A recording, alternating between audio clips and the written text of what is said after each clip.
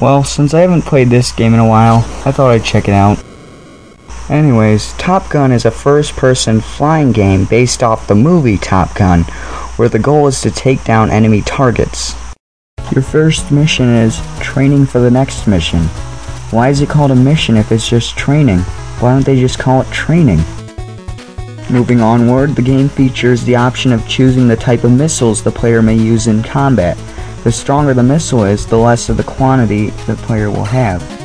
Once the game commences, the player is put into a first-person flying perspective. The game features many challenges such as avoiding enemy fire, refueling your plane, and landing. In my opinion, the controls are very responsive and very easy to handle.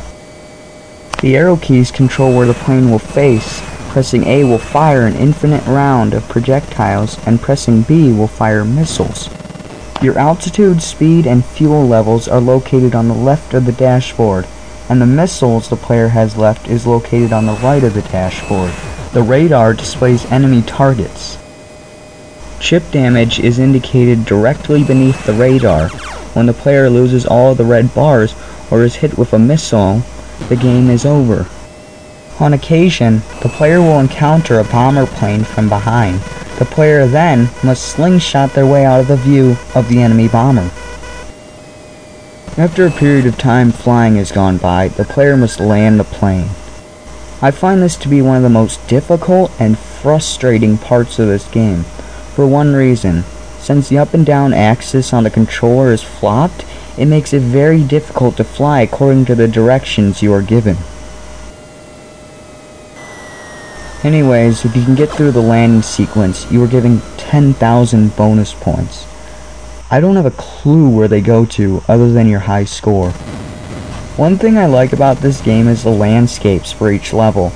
Like, for Mission 2, you get to fly over water and shoot down missile-firing sharks.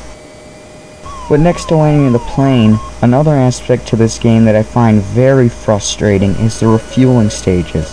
Just like the landing sequences, you have to line your plane up perfectly or you're left for dead.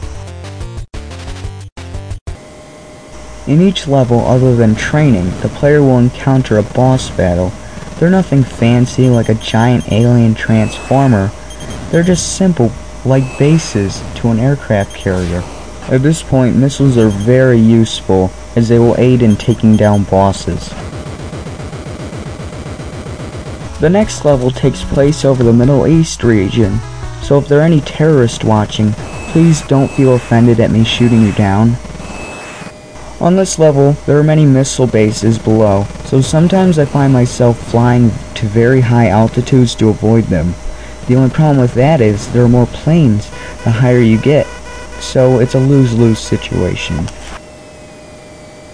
The boss battle is very much like the last one, but there are more projectiles being shot at me. Yeah, I killed the terrorists! Do I really have to do this again?